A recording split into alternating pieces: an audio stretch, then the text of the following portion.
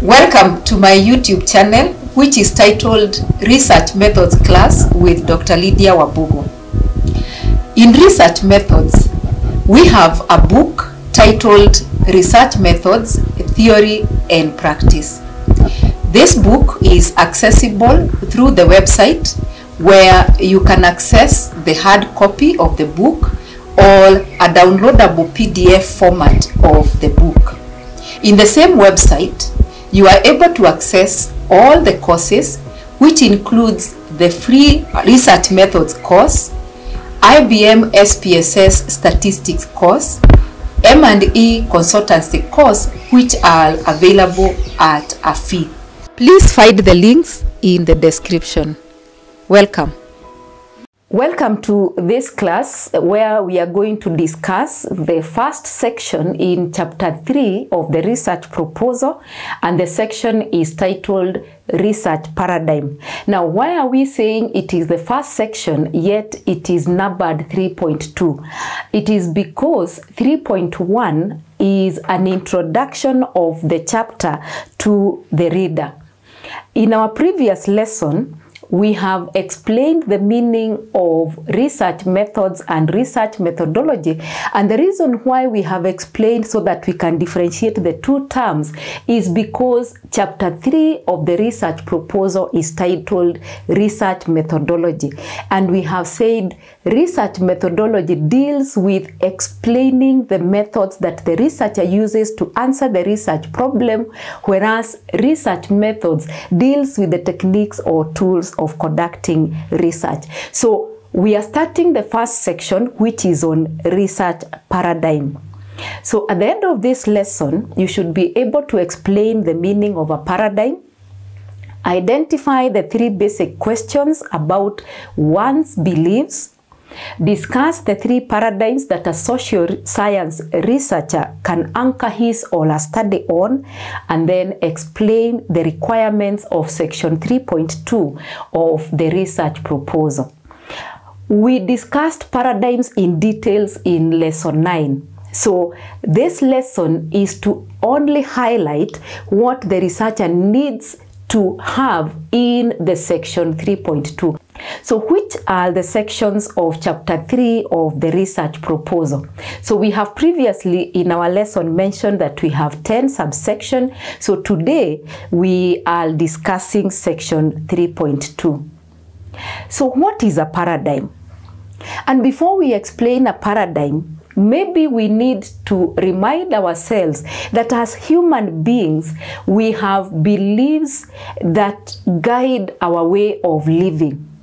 And there are many beliefs that we hold, even where we live, even where our children go to school, even the way we relate to our friends or our neighbors. All of them are guided by the beliefs, or what you would say the values that we hold in our life.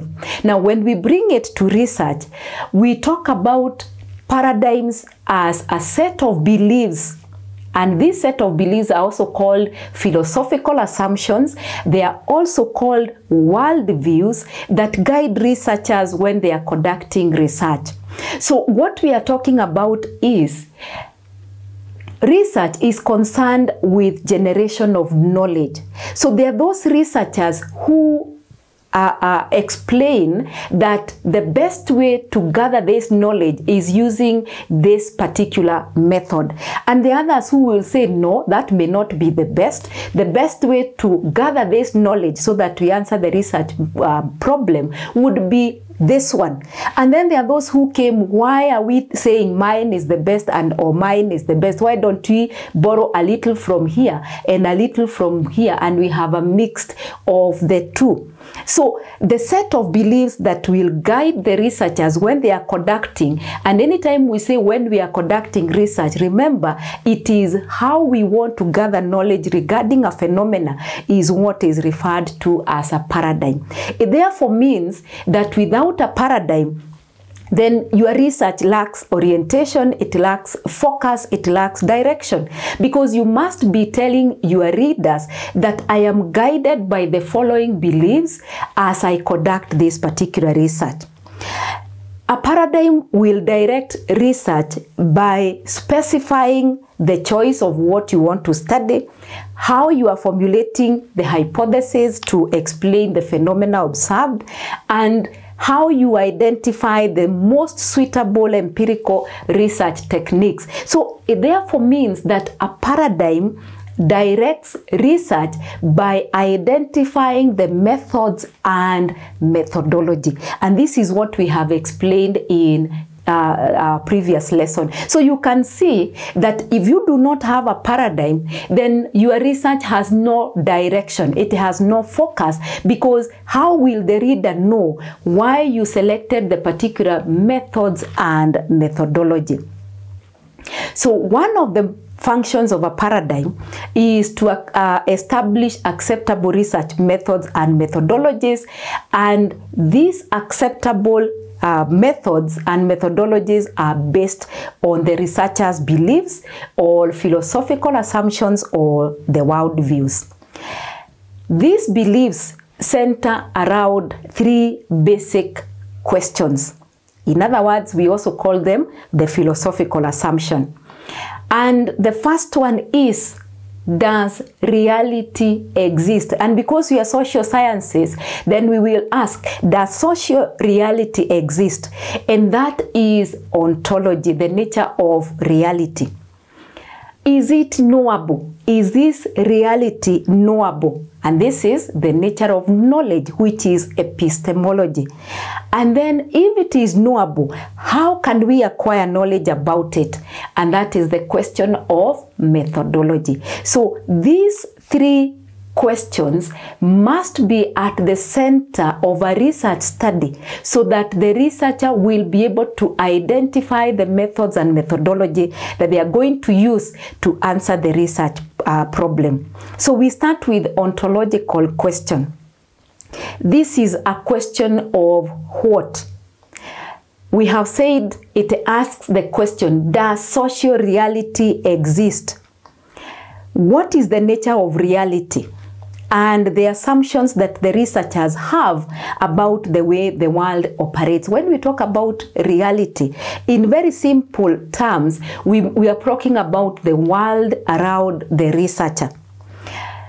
Ontological question asks if the world of phenomena is real and objective, or is it multiple or subjective? And once the researcher is clear on the ontological question, this shapes the choice of what to study based on how the researcher views the phenomena or the world around them. And it will become more clear when we look at methodology. So ontology, we have said it deals with the what of social reality. Epistemology, this refers to the nature of the relationship between the researcher and the researched. So it deals with the question of who and what of research. So it concerns itself with the question of what is or should be regarded as acceptable knowledge in a discipline.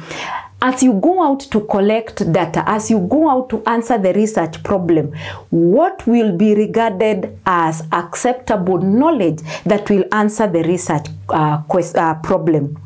It regards the knowability of social reality, and above all, focuses on the relationship between the observer, that is the researcher, and the reality observed, that is the phenomena or what is being researched. So the relationship between the two, how the researcher gains knowledge from the researched or from the phenomena or from the reality, is the epistemological question. Then we have methodological question, the how. So methodological is the question of how. How can we study the social reality? How shall we study the social reality? So we know now, does it exist? What is the relationship between the researcher and the world? And then how can we study it? And all what we are talking about at the methodological question is what we discussed in lesson 61. So when we talk about paradigms, they rest on these three philosophical assumptions or these three basic questions. Therefore, these three questions, they guide the choice of the paradigm that the researcher will use to anchor their study on. And remember, there are so many paradigms, but in social science research, we mainly use three paradigms. Will your study be anchored on positivism, pragmatism, or interpretivism, or which is the same as constructivism? And this is what we discussed in details in lesson 9. So once you have identified the paradigm, then it informs the research methods and methodology that will apply to answer the research question.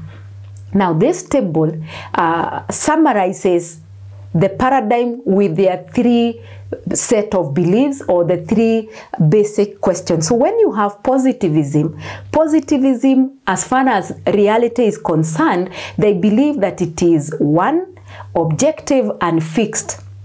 And this reality is also observable, and when you are gaining knowledge, you use methods that are highly scientific.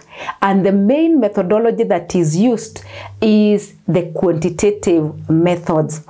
Interpretivism or constructivism, they believe that reality is multiple and it is individually constructed, and therefore knowledge, which is epistemology, is gained through in-depth understanding of phenomena, and you therefore use qualitative methods. Pragmatist borrows the two. Both they believe that reality is single and multiple, and you generate knowledge by combining objective knowledge and in-depth investigation of phenomena, and the main method that is used is the mixed method. So now when a researcher now is writing section 3.2 on research paradigm, what are the requirements? In this section, the researcher should address the following. 1, mention the proposed paradigm for the study. This is where they will state and explain by defining the paradigm. And then the second part they need to do is to define the basic consideration of that paradigm.